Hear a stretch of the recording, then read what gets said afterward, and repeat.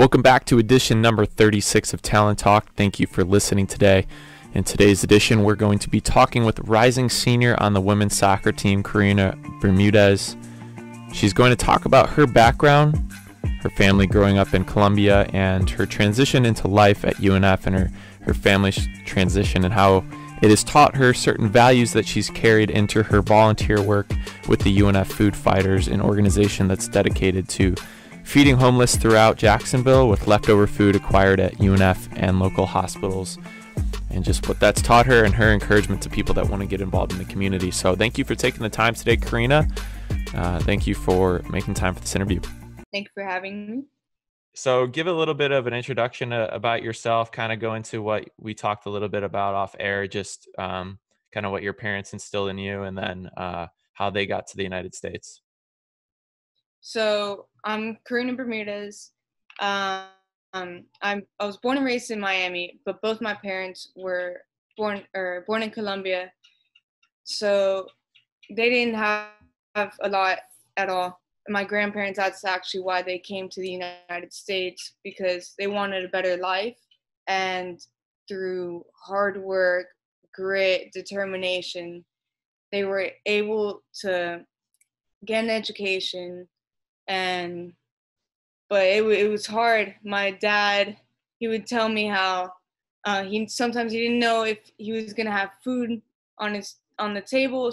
And he had every type of soup imaginable, because they would just throw everything in a pot, and when it ran low, they would add a little bit more water, fill it back up. So because of that, they taught me hard work as well. But I learned to always clean my plate, never leave food to waste. So, because they didn't know if they were gonna have that. Mm-hmm. So yeah.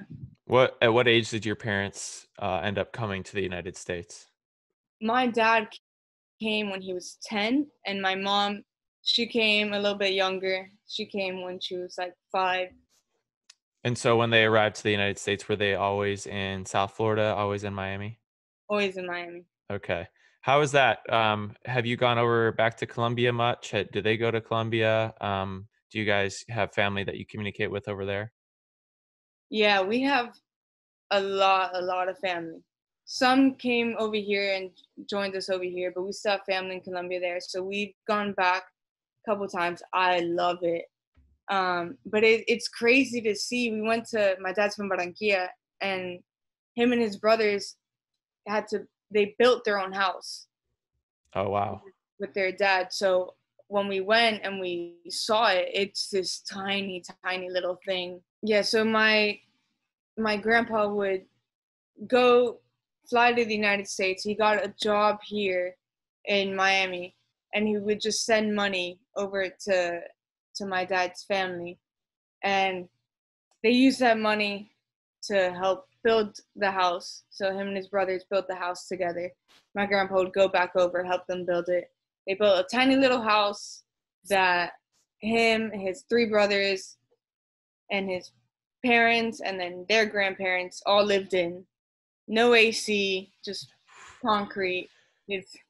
Especially in Colombia, that's got to be hot. And I was curious where in Colombia your family was from, because I know Bogota is a huge city in Colombia, but I mean I've seen pictures and never been there, but I'd imagine that would be an interesting experience to live in that country.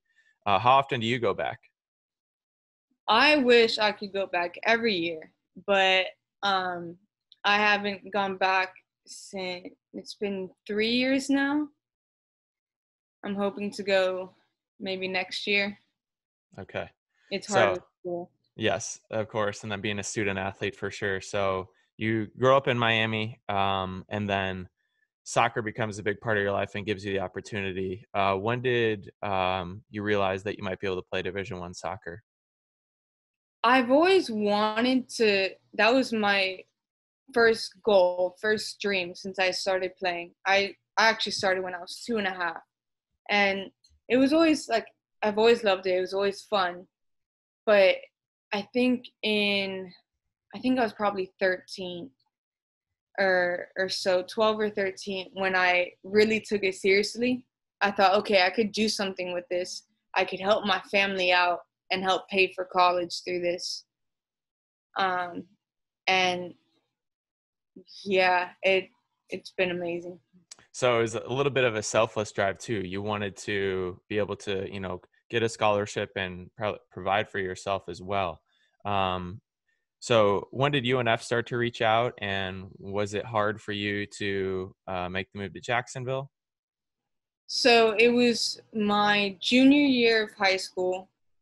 Um, I remember we had a tournament, an ECNL tournament in PDA, so in New Jersey. And I remember it specifically because I made a GoFundMe because I couldn't afford the trip. And I was like, no, there's college coaches going. I reached out to so many, and they said that they would come watch my game. So I got the money to go and play there. I scored in every game. Made it count. Yeah. And that's when, at the time it was, Robin Comfort was the head coach. Mm-hmm. And Josh was the assistant coach, and they saw me. They invited me to the school, to ID camp. I did well, and the summer of after that is when I committed. Was it a goal for you to play in the state of Florida? Did you want to stay in Florida? Yeah, because I have Florida prepaid. So. Yeah, that's understandable. So you get to Florida, or UNF, sorry, and now you get integrated into this other part of your life that I was just made aware of. You're starting to volunteer. Talk a little bit about what you've done volunteering at UNF and why that's so important to you. So I started volunteering with UNF Food Fighters, and what we do is we recover food that would be going to waste from different. So one of the locations is the cafe on campus, and then we also recover from local hospitals. We bring it back to the school, repackage it into healthy meals, and hand deliver it to people in need. I think that is absolutely amazing because I know that the food isn't going to waste, and it's going to people that need it, that might not have a meal. So we give them a breakfast, lunch, and dinner. So Wow. I know that they're provided for, and it gives me great assurance knowing that, and knowing that I'm helping people.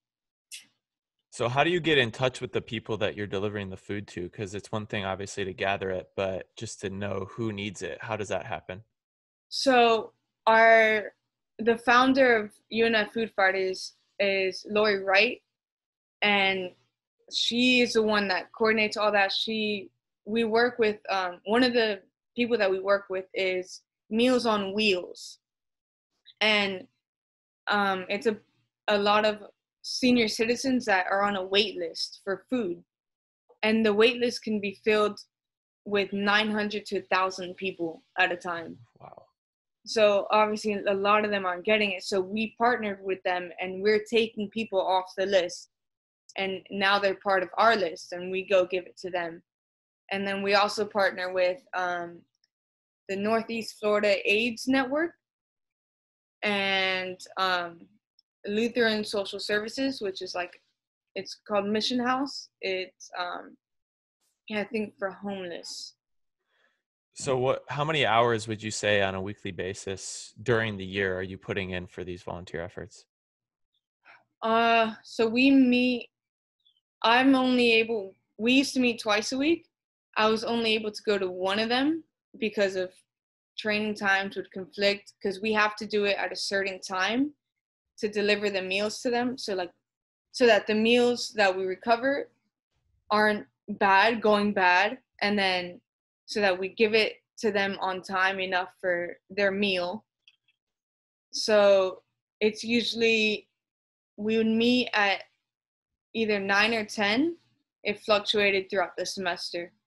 And we would finish around 2. So I did that once a week. Okay. Um, do you have any kind of memorable stories or particular moments that you're like, wow, this is awesome that I'm being a part of this and that this exists? Yeah, so I did the delivery part of it where we went on the whole route, and I I was shocked first of all on seeing how different, like, you go to UNF and you basically you just stay there, and then leaving UNF and actually going out into the community, seeing how some people are living, because we would go to their houses and it's or apartments, and it'd be a mess. Like, obviously they can't control it, but it was sad to see that. But they are the kindest people I've ever met. They were so grateful. They would open the door for us or wait outside because they knew we were coming. And so, one guy he'd always have popsicles ready for us. And if it was too cold in the year, he would have some chocolates. Yeah. All right. And they would always come in, come in. And they want to talk because it's sad. Some of them, that's the only interaction they're getting all day. Mm-hmm. So one lady was telling us all about her doctor's appointment and how her daughter took her there. And she goes, when she saw us, she goes, "My angels are here." So what have you learned about Jacksonville as a community then? I didn't know there was so many like impoverished people that were in need. I didn't realize that.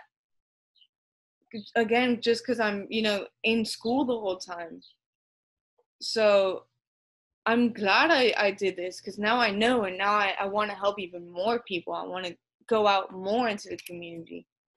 Have you impacted other student athletes at UNF to help, or other just students to engage in this? Yeah, so I told my whole team about it, and they didn't know about it either. So they told me, "Let me know when you're going. I want to go." One of my teammates, Leah Furlan, Mm-hmm. she went on a route with me. She recovered with me, and then I also volunteered with the OCT program, Mm-hmm. and she started volunteering with them this past semester as well. So how has it shifted your perspective of being a student athlete by volunteering? Now I feel like I'm more like, I'm not just soccer, I'm not just school. I I'm impacting those, like my teammates, I'm impacting those in the community. I'm doing good all around, you know? Mm-hmm. It makes me feel like a better person, if Mm-hmm. that makes sense. Did you feel like the volunteering helped you integrate yourself into just UNF as a campus as well and connect you? Oh, absolutely. Mm-hmm. I'm it's cool being behind the scenes in the cafe, seeing Mm-hmm. how things work. But being able to I feel I'm learning more about the school. I'm going to different areas, like I didn't even know we had a food lab. Mm. I think that's so cool. Mm-hmm. So what do you study? Does this tie into what you study at all? Do you want to turn this into maybe a career or something like that? I'm actually majoring in exercise science. I'm Okay. the only one in the food fighters that's not a nutrition major. Interesting. Okay. Well, that probably gives you a little bit different perspective though on it and everything. Yeah, because So, I know it's yeah. But so I'm majoring in exercise science, minoring in business. So it really doesn't have anything to do with it except knowing that food makes you healthy, and mm-hmm, food, um, yeah, it could make you perform better. mm-hmm. But um, I don't know. I think I'd love to do something like this, continue this once I graduate somehow, some way. Mm-hmm. How is just adding this other element to your life made you manage your time differently as a student athlete? So it's always been, being a student athlete, it's always hard to balance school and soccer or in your sport. But now I've had to balance school, soccer, and volunteering. So now I've learned to prioritize every day, just like day by day, making a list of what I need to do. So I'm always busy. I'm always on the move, but I like it. I'd rather be busy than bored. Yeah, I mean, and some people thrive under that too. I mean, if they're not busy enough, they're maybe not staying as diligent with their studies and everything. So going forward, you've got another year here at UNF. What do you hope to accomplish with this program? And what would you say for people that want to get involved, whether it's with OCT or the Food Fighters? So in my last year, we actually recently doubled or tripled the amount of people that we're serving, especially because of the virus right now, because more people are in need. But I want to even increase that number a little bit more, just because helping more people out.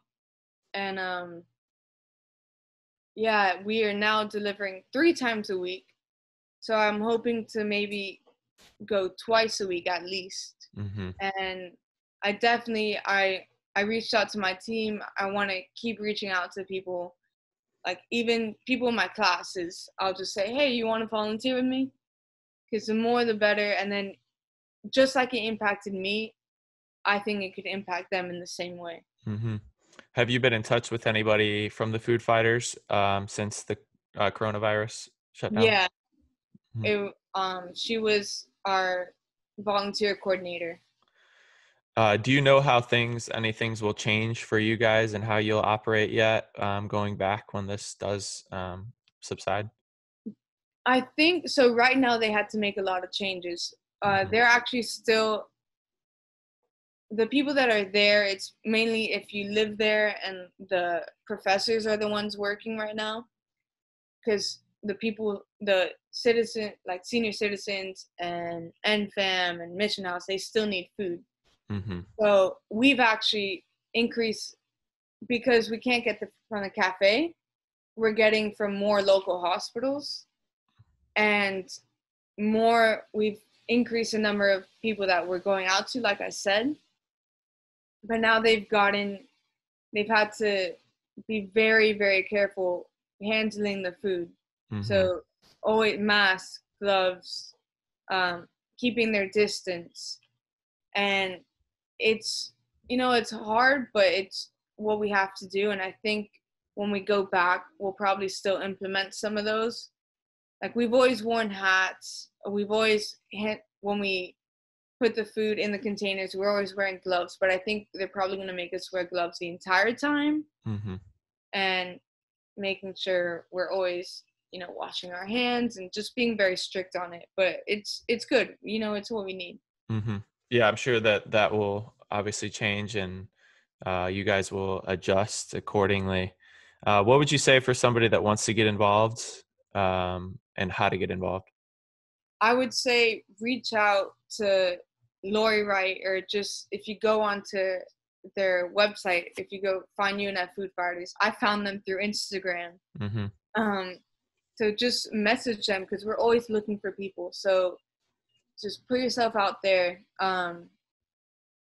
It's super easy. It's an amazing opportunity. You'll feel so good about it. Your heart will be full. So good. So just before we end, just going a little bit to how you've adjusted during this time yourself, being an athlete and not being in normal classes. How has this experience been for you? I'm not gonna lie, it was rough because we were having a great spring semester. Oh my God, everyone was super fit. Everyone had we were in the same mindset. We were ready to attack the fall. We attacked every day, and then all of a sudden, it was like stopped. So, but coming back here to Miami, I've learned different ways I could exercise at home. I started using random stuff. But I've always I've trained alone, but now I've had to change it, you know, how do I explain it? Just like, Get more creative, yeah, even. I've Yeah. got very creative, but learning different ways to make it more game realistic. And then I found a safe place to train at as well, like personal trainers, and they've pushed me. They've helped me so much. So I think I finally found, you know, not a schedule, just like a A normal routine. a Hmm. routine. There we go. Hmm. I finally Yeah. found a routine. Going for people that don't know, you got women's soccer had a really good year last year. A really amazing year for just their program's history. How did that team feel to you? It amazed. Like I've never seen in the 3 years that I've been here, that is the best team that we've had. Nothing against like the past two teams, but this team, we just connected so well, and we all had the same mentality of, okay, we're gonna work hard and we're gonna get what's ours. Hmm. Yeah, um and you guys had a lot of gritty wins and a lot of 1-0 wins and shutouts, and really kind of tightened up when you needed to. mhm. Hmm. But we didn't get the rings, so that is our ultimate goal, and I think we're ready for the fall. Hmm. What was the key to make you guys have that year last year? I think it was just, I don't know. I wanted Coach Eric Faulkner was a big part of it. He kept, you know, implementing in us work. Like he always told us, there's a margin of such a small margin of difference that can make or break every game. So if we're off on 1 minute and they score, then that's it. So he pushed us to always, the entire time, for 90 minutes straight, or if even overtime, you have to be focused and be ready. And I think he got us ready.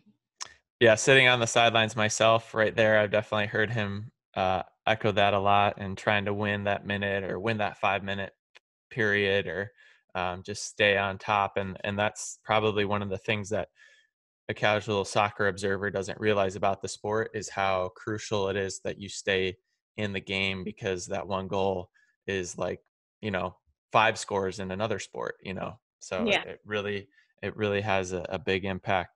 What's your goal in the off season preparing for the year? And what any words of advice for student athletes coming back? Um.